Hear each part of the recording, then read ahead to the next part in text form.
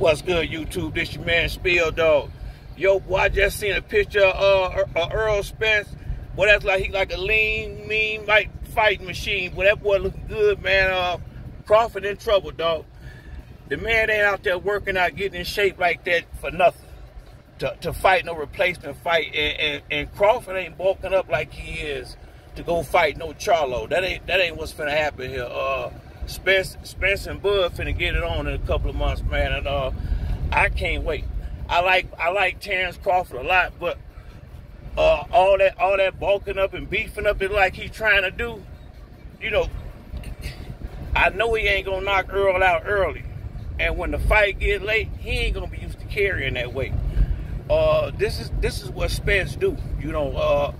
He been growing out the division for some time. He been waiting to leave, so this the last one. He gonna let it all hang out. He finna punish this boy. And I kind of hate it because I do like Crawford. You know, I hate he finna have to get this buking he gonna get from Spence. But Spence finna earn all these OGs and these cast respect who calling him one-dimensional and saying, you know, all he know how to do is go forward. Well, if Crawford, who he's supposed to be, if that's all he know how to do, he ain't got a chance. And I know that ain't all he know how to do. If that was the case, Crawford would have been the one on the Olympic team instead of Spence. The Olympics take the best boxer in them small divisions. Now, if you big like Deontay, that's a whole different story. But in them small divisions, they want the guy with the hands and the grit. You know, Spence know how to bite down. I looked at that fight he had with Sean Porter the other day.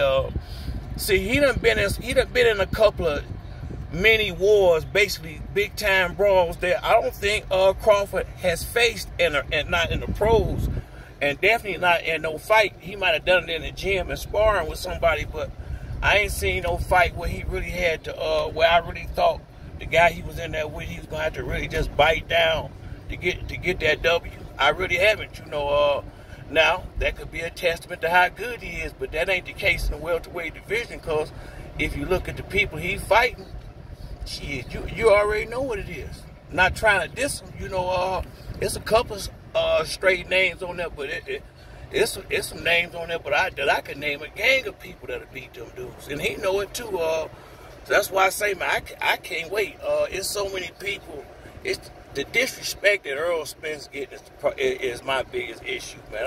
I'm trying to figure out, you know, a guy that's just been dominating, you know, like they keep talking about Crawford knocked out 10 people in a row. Man, Errol was knocked out 11 people in a row a long time ago. Errol was on 11 fight knockout streak when he beat Mikey, and it stopped at Mikey Garcia because Mikey lasted 12 rounds, but had Mikey lost, that would have been 12 in a row. So, I mean, Bud is constantly doing shit that Spence already did. You know, only thing Bud got an advantage on Spence in is undisputed, and that's because he was at all them little smaller divisions. And Spence had that car accident that somewhat derailed his career and pushed his career back about a year or two. But he had the 10 fight knockout streak before Bud. He beat Sean Porter before Bud. He beat Kell Brook before Bud. See, what y'all fail to realize, Bud is basically following in Errol Spence's footsteps. But a lot of his fans, they so busy, you know, clapping and cheering, they ain't realizing that he taking on Spence leftovers. So when you talk about Spence ain't fighting nobody, well, it's got to be worse for Crawford because he fighting dudes that already got knocked out a couple of times by Spence. They damn sure ain't better, you know, if that be the case. So that's why I say, man, you know, I can't wait, man. Then you gotta think the silence probably, you know, this is gonna be a big fight like Mayweather, Pacquiao, De La Hoya, Trinidad. They gotta do a lot of commercials. They got a lot of promotional stuff they gotta set up. Probably them two together. I guarantee you they've been busy. And once they announced the fight, that's why I say Floyd was a master at being in big fights. See, in a big fight like this, once they announce the fight, they gonna have so many obligations as far as interviews and stuff like that. If you ain't already in shape, you're not gonna have the proper training time.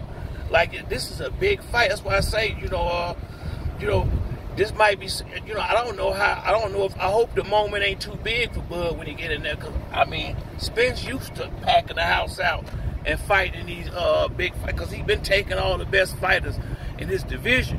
Had Crawford fought better competition, I think his pay-per-view numbers and his attendance numbers will be better. You gotta have somebody on the other side of you. That's one thing Floyd knew, but you gotta believe that you can beat these guys if you're gonna bring that kind of heat up in there with you. I think Bud is an excellent fighter. I like his footwork. I like his methodical way he go about it. But it's just not gonna work in this particular fight right here when he get in the ring with Earl. This is when you step up to this is the big leagues for real. Now you on the stage. This is gonna be the stage, and I promise you, if Crawford win, I will give him his credit and all the respect he's due. But I don't see it. I don't see it. I don't see it no kind of way. But yeah, but that's it for me on this video. If you like the video, hit the like and subscribe. Till the next time, it's your boy Spill Dog. I'm out.